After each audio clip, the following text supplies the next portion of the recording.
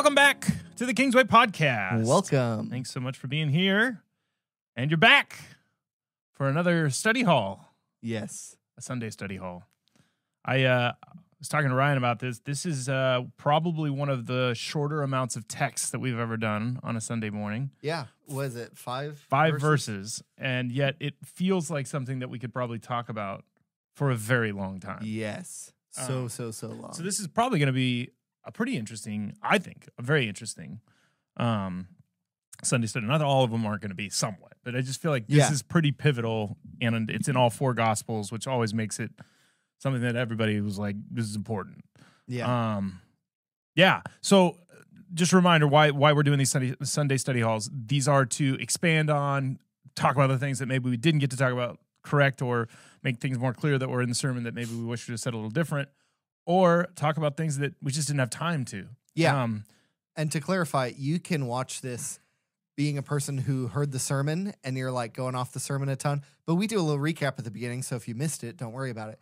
But also, these are pretty much just talking about scripture. Yeah. So we're just on a scripture passage. So if you know that passage at all, if you haven't read it in a while or heard it in a while, you might pause the video right now and look up the scripture that's in the title of this video, read it for yourself, think about it for a minute, and then come back. But yeah, this is for anybody. It's mostly for people from our church, but literally anybody can get good stuff out of this. And the whole point of our podcast is just be curious learners. Yeah. That's all it is. And we're just trying to dig into things, ask questions, learn, grow, expand, and start conversations and discussions. So no matter who you are, you're welcome to join us on that. Absolutely.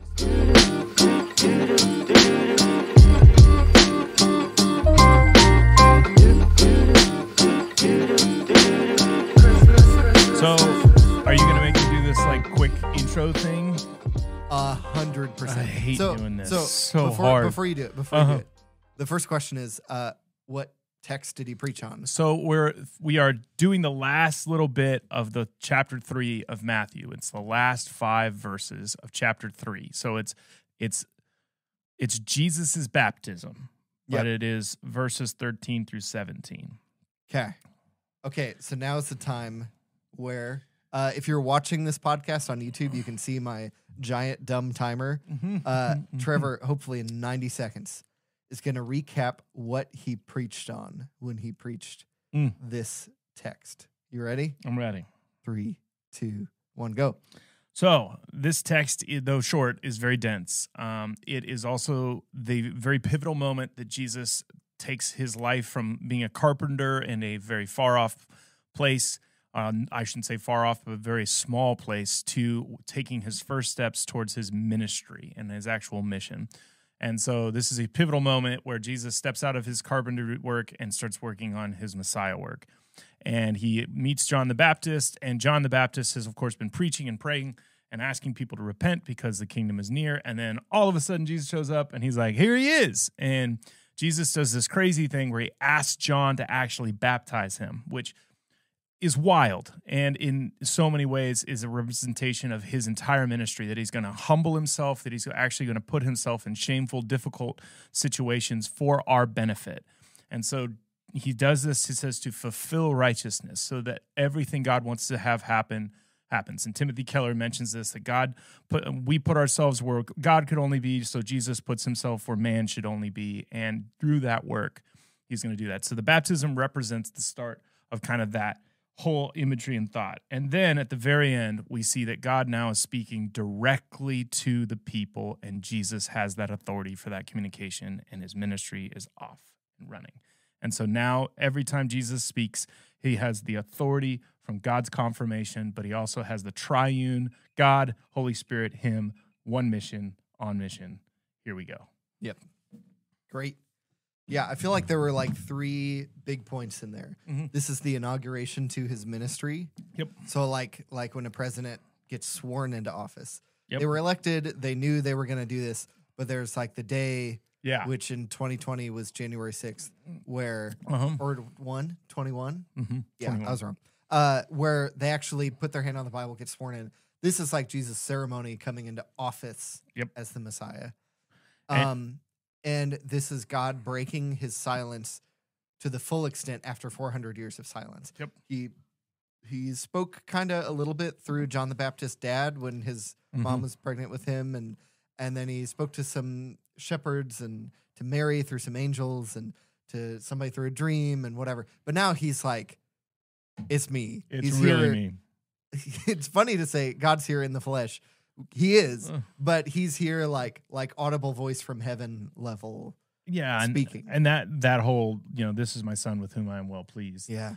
That line is the line that God is ultimately going to use Jesus to say to the whole world. And that's what John 3:16 basically is. For God so loved the world that he gave his one and only son. Yeah. So that we could know that that we are loved. God did not come into the world to condemn the world, but to save it. It's the prodigal son. It's the whole, it's all that thing. It's it's the whole gospel in one little short narrative, and Jesus taking this humble position is pretty wild. Now, the third point you mentioned, which I didn't mention yet, but gets into our first question. Oh, okay. Is that Jesus chooses somebody who considers himself unworthy. Mm-hmm. And this is not a new thing in the Bible. Isaiah 6. Yeah. A man of unclean lips, whatever. Mm-hmm. But talk to us about the significance of him choosing John to baptize him. So I think there's a lot of significance in John and Jesus' relationship. And you and I have even talked about how we don't know how much John knew. Did he recognize Jesus was at 12 when Jesus stepped on a puddle and didn't go down? Was he like, what? I think when I grew up reading it, I assumed it was prophetic. Mm-hmm. God was like, hey, that's him. And he was like, hey, it's the Messiah. But they are cousins. They did grow up together. And it's a very small town. It's a very small town. Mm-hmm. And after watching The Chosen TV show about Jesus that we've done a bunch of review episodes of, so if you're interested in that, we think it's really good. Mm-hmm. And we're not generally Christian media people. We're not No, we're not. I don't want to name movies and make you think that we think that they're bad or you're bad for watching them. But Fireproof and Courageous are not our favorite movies. Yeah. Or God's Not Dead. Not saying they're bad, but this drew us out of thinking that generally about all those movies The Chosen did, and we both really, really like it. It puts the best version of the best flesh on Jesus ever. Humanity in him. Seen a lot of good depictions of the divine Jesus in his 30 years walking around, floating above the ground because he can't walk because he's too holy. But this is the best human, not only human, but the best representation of Jesus as a human we've ever seen. Absolutely. Where people do want to invite him to parties. Kids do want to hang out with him. Absolutely. All the other Jesuses, you're like, kind of cold, kind of stoic. Scary. Yeah. Surprised he's not played by Liam Neeson, just standoffish and just I have a very particular set of skills. Anyway, all that to say, they make the decision, story-wise, to say that Jesus and John grew up together and know each other very well. Yes, and I think that's what makes some of this more significant, because obviously, he's going to somebody he knows. But I don't think that's necessarily what because Matthew doesn't note that. Yeah. Matthew doesn't even mention that. It's the significance that I think Matthew sees is that this is somebody that's not at the temple. Yeah. That is calling people to a promised land called the kingdom, the kingdom of heaven. Yeah. That is symbolic of where they cross the Jordan to get to the current promised land, and is doing what the temple is supposed to be doing, but is not. Yeah. And is not somebody of the Levite line, but is just someone who's listening to God. Is he not? Because his dad was... Oh, he is from the Levite line. He is from the Levite line. And he's doing what the priest should be doing, and he's doing it for repentance, not for righteousness, which is crazy. So there's this whole intricate, there we go. Yeah. I almost said integrate. There's this whole intricate sacrificial system going on up in Jerusalem at the temple. And if you wanted to make sacrifices, I'm pretty sure you have to go all the way there. Yep. I don't think you can make those at synagogues. Those are just educational, religious Especially repentance. Yeah, those synagogues are more Bible studies where the temple is more church, but there's only one church in the world. And so the wild moment is this is garden imagery. Yeah. This is Adam taking the apple, and immediately he is dirty and he's naked and he's going to be cast out from the garden. This is man baptizing God in repentance and then their relationship immediately being yelled from the heavens that it is good and that he loves him and that he's clean. He is showing every human being exactly what it's going to take to restore their relationship with God. I need to look something up real quick. No, I need to see something. It is. But there's an idea that came into my head that I want to see how this actually works. Yeah. John the Baptist came preaching in the wilderness, repent for the kingdom of heaven is at hand. Voice calling in the wilderness. Blah, blah, blah, blah, blah. Jerusalem was going out to him. They were being baptized by him in the Jordan River as they confessed their sins. Pharisees and Sadducees. I will baptize you with repentance, with water for repentance. He who's coming after me is mightier than I. Whose sandals I am not fit to untie. Who will baptize you with the Holy Spirit and fire, his winnowing fork. Okay. So repentance is not necessarily forgiveness of sins. No. Repentance is changing your ways. Yep. It is a commitment to a new lifestyle. Now, it can very easily be a part of your forgiveness of sins, your redemption for sins. Mm-hmm. But this word right here is about turning around and changing direction. So there is a level to where John is baptizing other people for repentance of sins, but him baptizing Jesus might be for repentance, but it might not. I don't think it's for sins yet. No, I think Jesus has not and will not ever sin. it's he to will turn die back to for our God. sins. It's to turn back to God, right? Yeah, but I think, could you not say that the repentance Jesus is doing is changing course from carpentry to being the savior of the world? 100%. So this, even in the word repentance, it's about him changing careers more than it is about him being forgiven. Oh, yeah. Okay. And I would say it's not the forgiveness part of why he's going down there to repent. It's the same way that he's washes the disciples' feet. Like he's trying to demonstrate for them what it's going to take in order to make this relationship whole. It's going to take them humbling themselves completely. This is Jesus being fully human while being divine. It's a demonstration of something going on that's a tension. It's a tension for him because he needs to go down there and be fully human. And a human would have to go down there and do it. Now, the wild thing is, it's John the Baptist. John the Baptist is going to be declared later by Jesus as the greatest ever born of woman. Which, in some ways, you're like, how does he know that? Has he met Michael Jordan? But then you're like, if this is the single guy that Jesus, if this is a guy that Jesus spent the single most time with, because they happen to be around each other, potentially, it makes more sense that he's the greatest because he's the guy that spent the most time with Jesus on earth. Yeah. And now he looks the best. No, that's conjuncture from reading between the lines. But it also makes you go, this is somebody that he's loved, served, and hung out with before, and he's cared about. And John is very sure that it's like, even at a human level, I think, he's like, you don't need to be here. You're a really good dude. I don't know. But then I think the divine confirm afterwards where it's like, nope, this is my son who I'm well pleased. You wonder at that point if John goes, I knew it. Yeah. I knew it. Yeah. I knew it all along. Need not agree. Yeah. There's a few other little allusions in here, just ties to other kind of references to other scriptures, this is other chocked moments. full. So one, I don't know how much you looked into this, how much you guys talked about it at the meeting, the preaching planning meeting we have with some people from our church, talk about the text.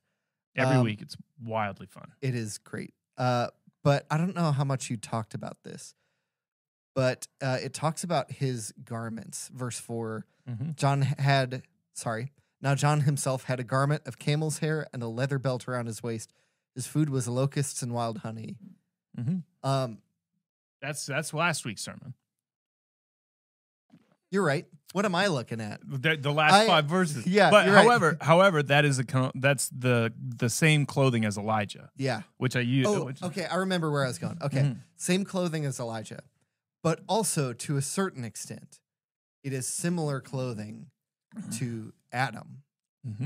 So in Romans, Paul makes a big deal about Jesus and Adam being two of the same starting points that humanity can choose from, or two of the same figurative heads that humanity can start from.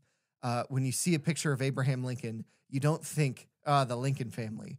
You think America. And so, like in a similar way, but more theologically rich way, these are two heads that people can choose to align themselves with. And so there's something cool about Jesus being the new Adam. He's Adam, but he's making all the right choices. And so part of that is Jesus is the Son of God. He's part of the Godhead. He needs to be God to save everybody and to do his messianic work. But he also needs to be human. And so not only was he born of a woman and raised by human parents, had a very human job, carpentry. I bet he hit his thumb with his hammer a handful of times and said, "Oh, me." And but this, in a way similar to 1 Samuel 16, with the prophet Samuel going out and anointing the king, the representative of God's chosen people to God, that even though it's not anointing oil and it's not anointing and it's not oil, it is inaugurating Jesus' start of this role as the head human, even though nobody notices it. Same way that Jesus' crucifixion is his inauguration as king, even though they think it's a mockery. It's actually his real inauguration with his real crown, his real robes, into suffering and into kingship everlasting. Well, and to take that even further, Ryan, it's the same thing he says to Nicodemus in 3. He is born of water of woman, but he is also born of spirit. And so he is both. And that's what allows him to bridge both these positions as Adam. So when he tells Nicodemus, you can't be born, you got to be born again, he's talking about this precise moment. John the Baptist is baptizing with Adam's repentance. Jesus is being baptized and he receives the Spirit. You know what I mean? And you watch the Spirit, same for Samuel 16, you watch the Spirit come to Saul when he's anointed, and then Saul keeps not blaspheming the Spirit. I don't know exactly what that means, and you probably don't either, audience. Denying its power, or trying to manipulate and control its power. Well, then yes, then exactly that. Trying to use the God superpowers from the Holy Spirit to do the Saul's will, his own will. And he's king. He's the representative before God of God's chosen people. Well, then God and Samuel are like, you've lost out on this. You are disobeying God and going in your own direction. I'm going to anoint who God leads me to, which is David. David's so much runtier and smaller and younger, but God anoints him, and the Spirit leaves Saul and goes to him. Now, if you're a regular Israelite, one of God's chosen people back then, you have no hope of getting the Holy Spirit yourself. You just have the hope of following the guy who has the Holy Spirit. Well, now Jesus is inaugurated as the main human and as the high priest in the way that you relate to God, and the Holy Spirit descends on him. I don't know if he was there before, but at least he looked like a dove in that moment. But there's a chance that it means that the Holy Spirit was not with Jesus in that kind of way before, and now is with Jesus in that kind of way as the figurative head, the leader of humans. And you mentioned this in our meeting, and I think it's really, really important to think about. And it's a tension, like whether or not Jesus could do miracles before this moment, whether or not there was anything miraculous. It seems to be that there's some evidence that he had some sort of level of knowledge that was beyond. I'm using it when he's teaching out of Isaiah in the temple. And it seems to be like he teaches like beyond anything we know. Like they were overwhelmed with how much he understood. It makes me think of the Disney animated movie Hercules, where he finally meets his dad Zeus.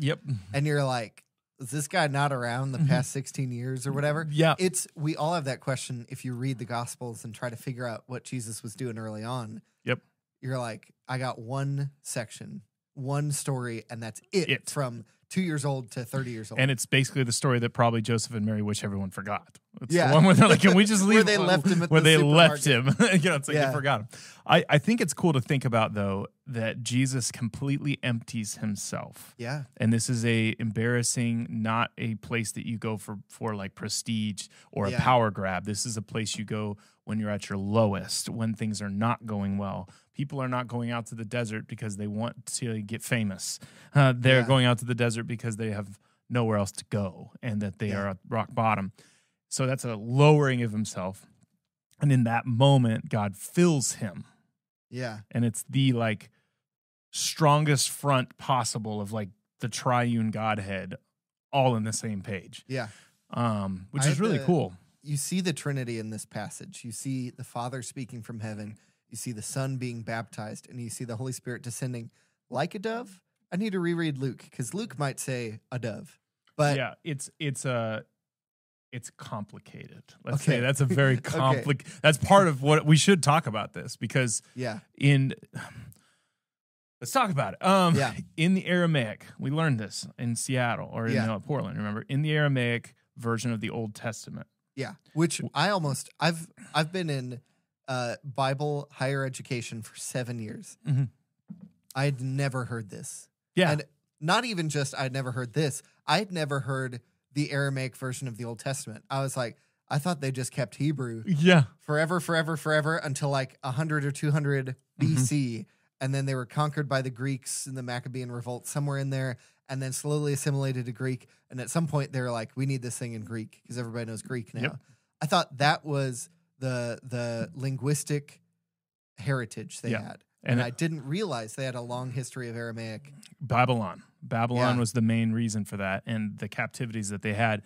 And what's crazy and wild is Jesus probably knew Hebrew, but his native language would have been Aramaic, which in some ways is wild because even tracing it back to the Hebrew, you may not even be hearing the Bible as, you know what I mean? Like, it's like three transitions. The Hebrew is the faithful first Old Testament Bible. Yep. But Jesus and a lot of people in the New Testament only quote from the Septuagint, which is the Greek translation of the Old Testament, but are probably highly influenced and maybe sometimes quote. And it's called or allude what's to. What's it called?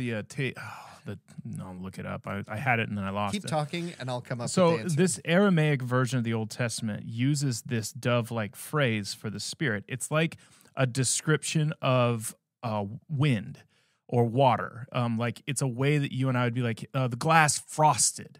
You know, we're like, well, what do you mean? Or it's got condensation on it. Or the wind is blowing, it's got gale force winds. You know, like it's a descriptor around this idea of the Spirit. And so the first showing of this kind of usage in Aramaic is in Genesis, when the Spirit is hovering over the deep like a dove, is what it says in, what's it called? I don't know. I can't tell if Syriac is another name for that or a dialect, or if it's the name of that. I think it's the Tar something. Targum, that's it. So the Targum is the name of the Aramaic Old Testament. Now here's the crazy thing, that like a dove you're right. thing seems to be a common way of describing something that's invisible but is totally there. So it's like, how do you it's like describing a ghost. Like, how do you describe it? Like, does it zoom around? Does it float around? Does it, and so for them, it's a dove carries peace. It carries a union. It carries, a sign of creation or power transfer. And it flies in a pretty peaceful sort of way. Yes, and it's not coming in with harmful, intentions. Like it's kind of this symbolic way of basically just saying this thing that would be hard to describe was floating around like a dove. And so I don't know, there's a lot of discussion around that. Personally, I like to connect and go way super spiritualized with some of the stuff, so I have to watch my role.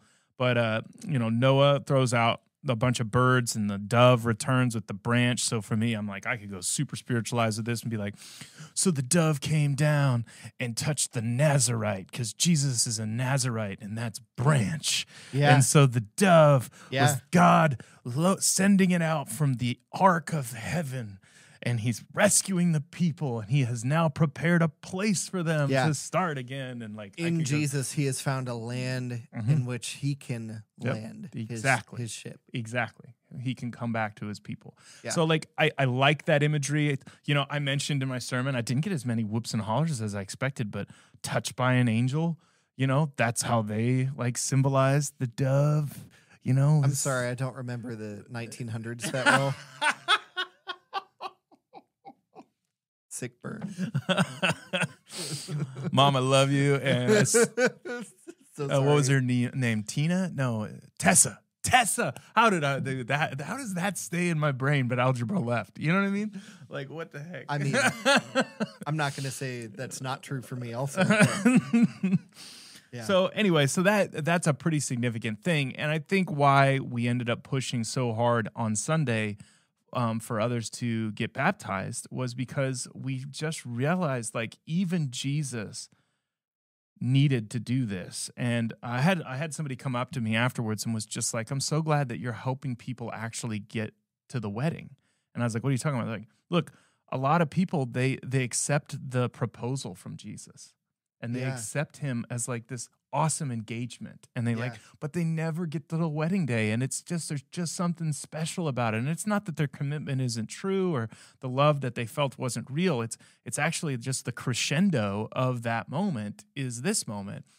And there's mystery in it. God works outside of baptism for salvation and some of that stuff. But I do think there's something going on in baptism, especially what Jesus commands, because, I mean, there's so much to talk about in this, Ryan, because the moment God confirms Jesus is the one, then every word after this carries weight. I mean, just every word after this is like, oh, this is God's son. It's his literal voice. So then when Jesus ends his ministry with basically like, go out into the whole world and baptize. Yeah. And you're like, okay, it's pretty important. Like, it's the last words you said. Like, we should probably do it. Yeah. Like, and all the gospel authors have their own way of setting up Jesus' credibility. And they're all saying this, talking from the same story, but for their different audiences and from their different lifestyle experiences and those kind of things. They emphasize different things to give Jesus credibility. Like Matthew has this, which in fact, Matthew, Mark, and Luke and John all have the baptism account. All of them. So that's part of it. But you're saying that every word out of Jesus' mouth after this is God, as you can see in the baptism account. Yep. Well, John does the same thing, baptism account, I'm pretty sure. But he also, the very beginning of his gospel is, in the beginning was the Word, and the Word was with God, and the Word was God. Yep. And so many theologians for so long have talked about that when, at the beginning of creation, when God spoke creation into being, that Jesus is the Word, as he's talked about in the New Testament, and then that the Spirit, the pneuma, the breath, the air, the wind, the raka. That would be Hebrew, the ruach. But the Spirit is the breath, and Jesus is the Word. And so even in God saying a word, you watch the Trinity like on the move. God declares it. The breath provides the instrument, propels it, and then Jesus makes it so. There's a liturgical scholar, Robert Weber, who talked about how God always works through his right and left hand, the Son and the Spirit. I like that. Yeah. Anyway, but we can see right here that God is validating who Jesus is by the Spirit descending like a dove. And I don't think we talked about this a lot on Sunday. I think you referenced it for like 1 second. But like you said, Genesis 8-ish, the Noah's Ark story where they're in the flood, it's bad, and they send out a dove and it comes back with an olive branch, with a shoot, which is what Nazarene means, which is why they say at the end of chapter 2, this is why all the prophets say he will be called a Nazarene, which none of them say that. But they do say, out of the tree of Jesse will rise a new shoot, a new branch. Yep. And whatever. So he'll be a branch. So there's that whole connection. But there's also the connection with the Spirit in Genesis 1. In the beginning, God created the heavens and the earth. The Spirit of God was hovering over the waters. And that's what you were trying to get at in the Targum, in the Aramaic version. Yep.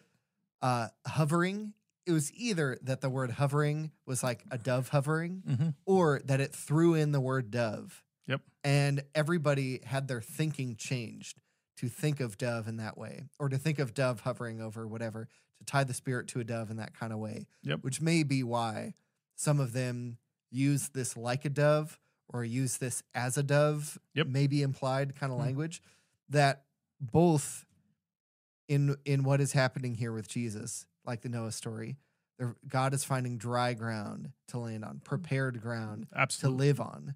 But also, God is about to create something new. Yes. Because the Spirit hovering over the waters was like every Jew read the Old Testament, and I say Jew saying like ancient Israelite, not like modern New York Jew or whatever. They made as well, but in the ancient Jewish world, ancient Israelite world, they all read through the Bible a ton. They meditated over it, so that as they kept reading through and through and through and through, they would keep coming back and catching more and more. So this, like, they all know what's about to happen in the rest of chapter 1.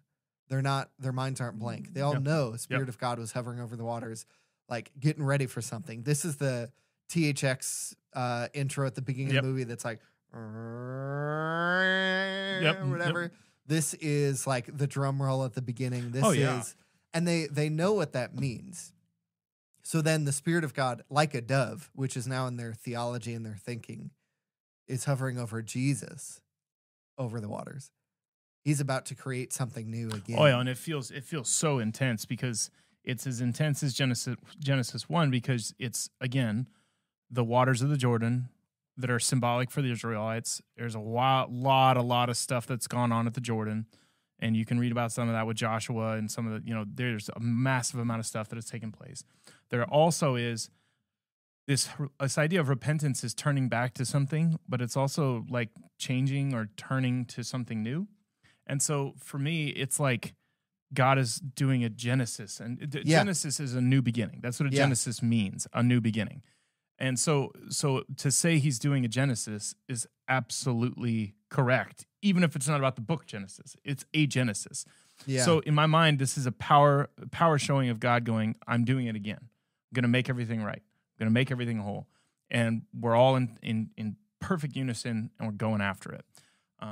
And it's powerful. I mean, it really is a kind of one of those, and I said this on Sunday, but I'm going to say it again. Like, Jesus doesn't have all the followers with him either. Like, this is not him bringing the crowds to watch. This isn't Jesus showing up as the headline speaker of anything.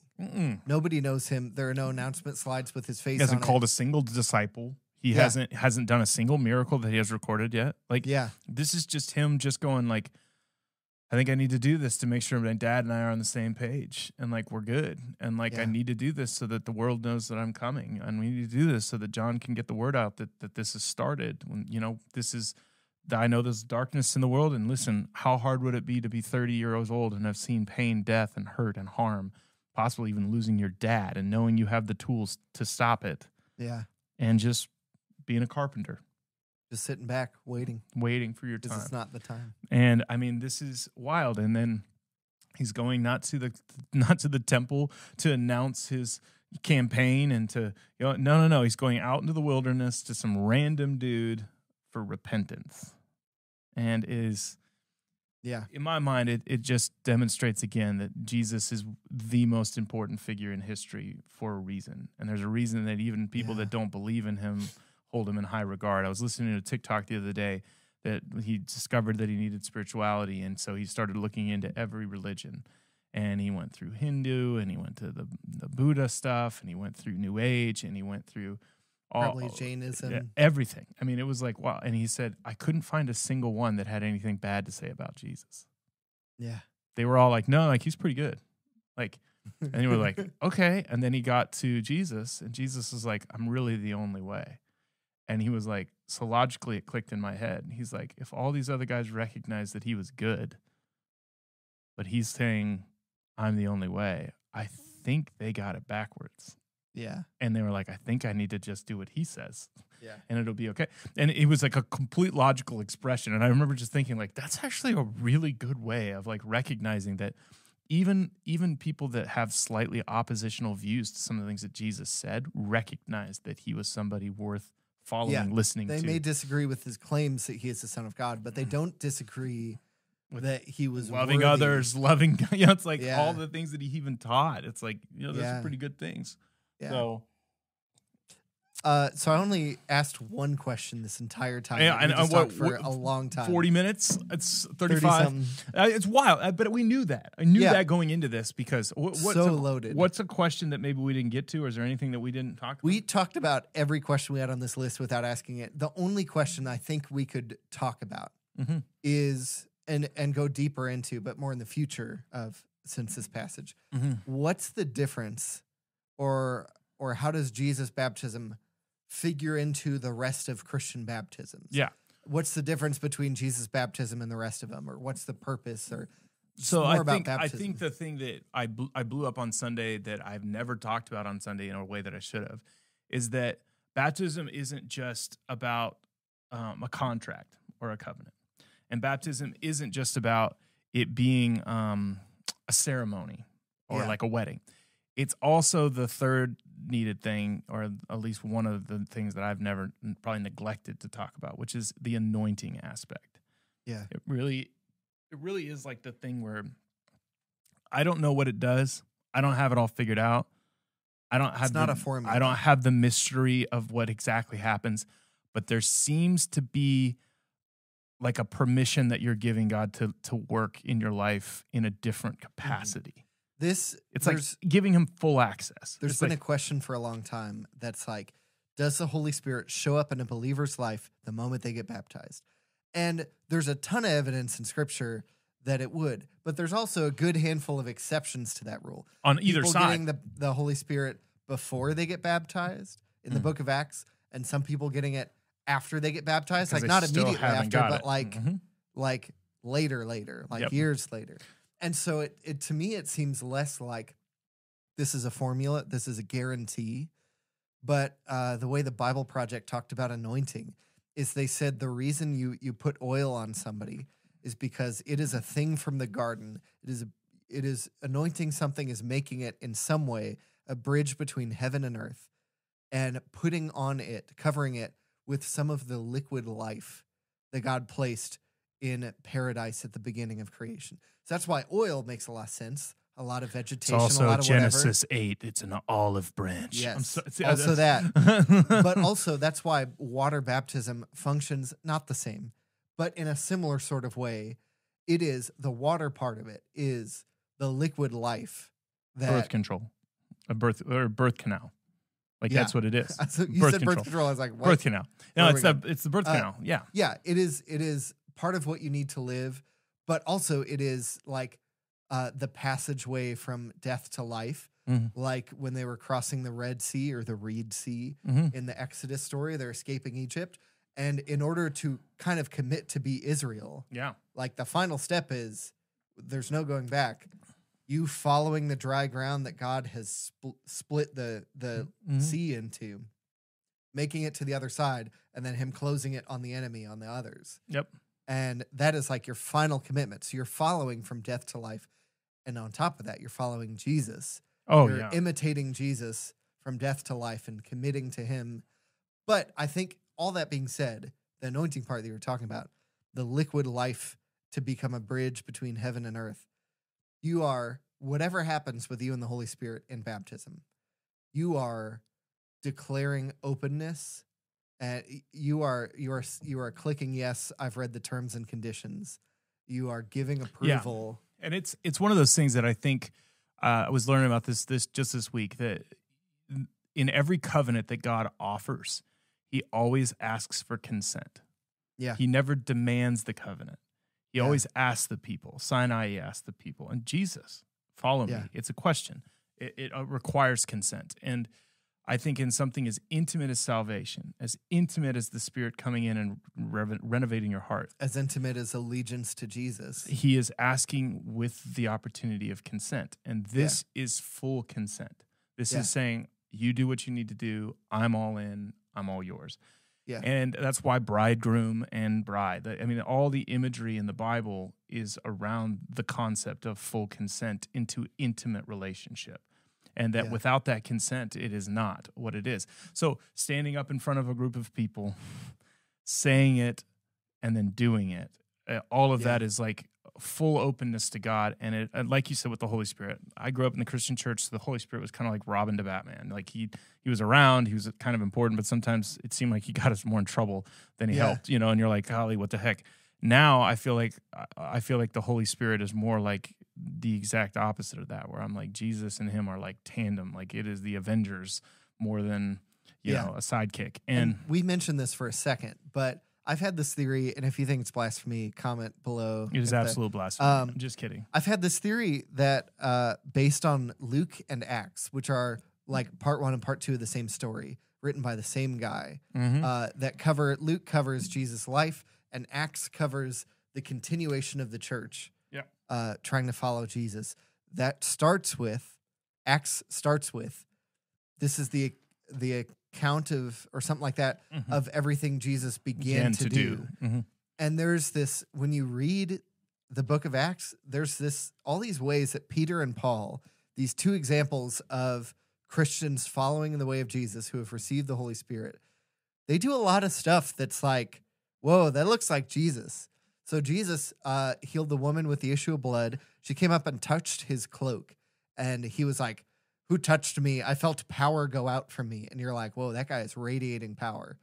Well, even stronger and cooler than that, Shadows. Peter's shadow, while he's walking by somebody, heals somebody. It's like, can't stand broken legs or something like that. And Paul's like work apron, his like leather thing that he wore. To work. Somebody took it and started passing it around and is healing people. So even stronger than the power in Jesus, it's the power in Peter and Paul, as those ordained to be the new Jesuses. Not that they're perfect, but that they're continuing his mission with the power of the Holy Spirit. And as we're trying to learn how to do that and like figure out how to operate in that, I think it's funny that most of the time why people don't come forward to receive this and to receive the baptism and choose to try to find this is because they don't want to look foolish. Yeah. That's it. They just don't want to look foolish. Yeah. But I think the truth of the matter is it's not about how faith-filled we can get so we can fulfill some of this stuff. It's what we're being taught is it's how much are you willing to be foolish in order to see God work. How much, to go full circle, how much are you willing to empty yourself to be filled up by God? I mean, I think we talked about this on Sunday. I'm almost positive that the Greek word here is kenosis, emptying yourself. And that is the same word, I think, at least the same idea as Philippians 2. Yep. For Christ, who did not consider equality. Even though he was equal, he did not consider equality with God something to be grasped or think of grabbing the fruit from the tree. Or of the used for his advantage. Used for his advantage. But instead humbled himself, taking the form of a servant, kind of skipping over the fact that he gave up heavenly riches and power to just be a human in the first place. And then as a human, he wasn't born into the greatest hospital, airport, palace, like all the wealth. He was born into like a lowly stature. And it's wild when you start to realize this is just 5 verses. Yeah. And it has all of this sitting at the background of it. And it really does become like, you know, obviously when you're probably watching this before the end of the story, like if you're just watching this in real time, you're just kind of like, wow, it's kind of cool. That's it. You know what I mean? Because it's not like anything really happened. You know, it's like there was this voice, and now this guy, I guess, is here. And it's not like there's a crack of huge thunder or like all of a sudden, you know, Jesus goes Super Saiyan, you know, or like anything. Or like he starts making bread right there or healing people. Like it's all just a couple words, and then everybody's like, cool.